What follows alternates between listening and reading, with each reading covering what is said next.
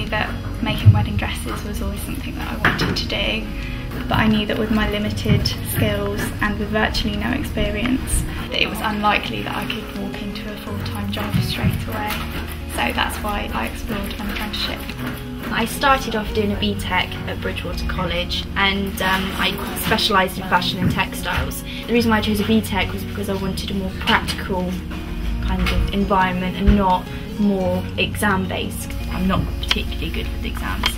It's the reason why I chose to do an apprenticeship. It's because it's more practical, it's hands-on, I learn faster, quicker, and you're doing the job as well as learning the theory of it.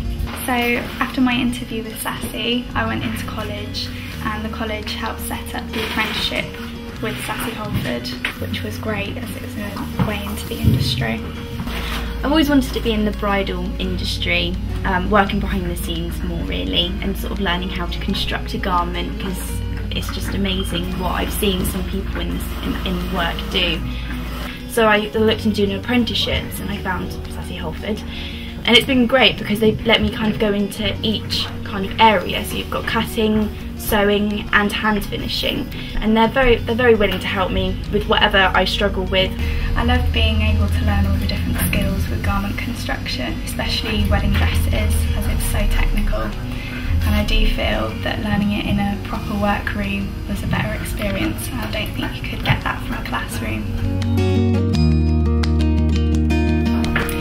So I was taught all the aspects of making a wedding dress from start to finish really. I was taught cutting out the fabric, machining the dress together, and then putting all the hand finishing onto it, all the finishing touches. So I was constantly learning new skills throughout the apprenticeship. And the apprenticeship side, it's just amazing. With my work, they've helped me develop more skills that I can show in my portfolio. They allow me to take as many photos as I want. I can help out, I can take little samples of things to put in my book to show college what I've been doing, and it's great because I see the progress of what I've been doing as well and how much I've progressed since being here.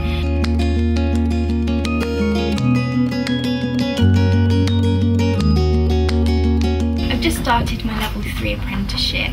The reason why I'm going on to level 3 is because I can improve my skills, and it will help me kind of get a better understanding of different techniques that the seamstresses use in the couture line. Hopefully give me greater career opportunities in the future.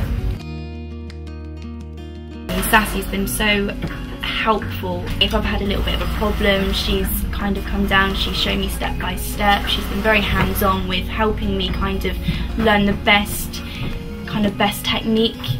My confidence here has definitely grown. Working as part of a team, I think, has helped with that. I mean, my colleagues are hands-on all the time. Whenever I need help with whatever, they're always helpful. So I knew that at the end of the apprenticeship, if I was good enough, that there could be a full-time job in the department that I'd specialised in.